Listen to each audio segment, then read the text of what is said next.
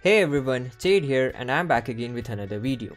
So last week I organized a poll asking you guys whether you knew about how to use Discord or not, and to my surprise 65% out of 2500 people didn't know on how to actually use it and they wanted me to create a video regarding it. So here it is. This video will guide you through the basics about Discord, and since most of you guys are PUBG Lite players, in the end of this video I'll tell you about a server where daily scrims regarding PUBG Lite is hosted and several tournaments are also organized.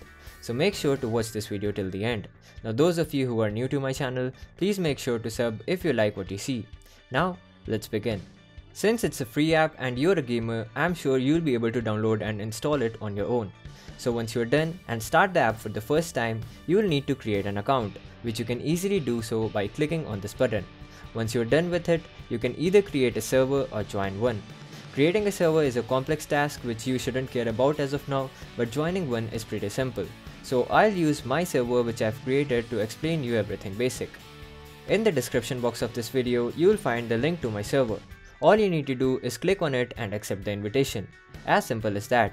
In the similar way, you can join any other server out there using an invitational link like this. Now that you're in my server, let me explain to you about the basic layout.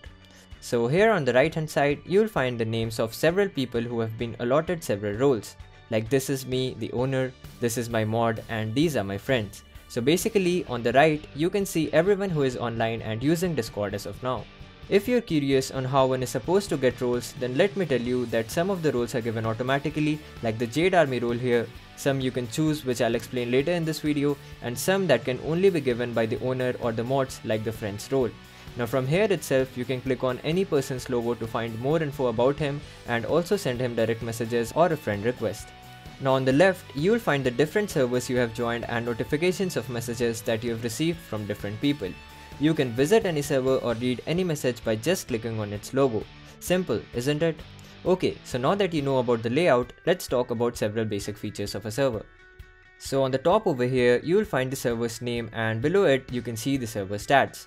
Now this is a rules channel and you'll find this in almost every server that you join. Mine are pretty simple, but some servers might have restrictions on several things, so make sure to read it carefully after joining any server. Below it is the announcements channel where I announce about any changes or additions that I've made to the server, basically keeping you guys updated. Just below it is the newest addition to our server, the game role selection channel. Remember when I said that there are some roles which one can select whether they want it or not? Well, this is an example of that. So from here, you can select the games that you basically play by reacting on the emoji of that specific game. And doing this will unlock channels specifically for those games. So if you play PUBG Lite, react on the PUBG Lite emoji and all the channels regarding it will get unlocked. If you play more than one game, you can react on multiple emojis too. Basically, there are two kinds of channels. Voice channels, also known as VCs, and text channels. A text channel is something which is very similar to a WhatsApp group, where people are having conversations regarding several different topics. And a voice channel is where people join along with other people to have conversation while playing games or while discussing over something. VCs are the best part of the Discord servers, and to everyone who is looking for teammates while playing, I'll recommend you to join the VC of your specific game while playing it so that others can know that you are playing and looking for teammates. Once you're in a VC, you can mute your headphone or your mic or both if you want.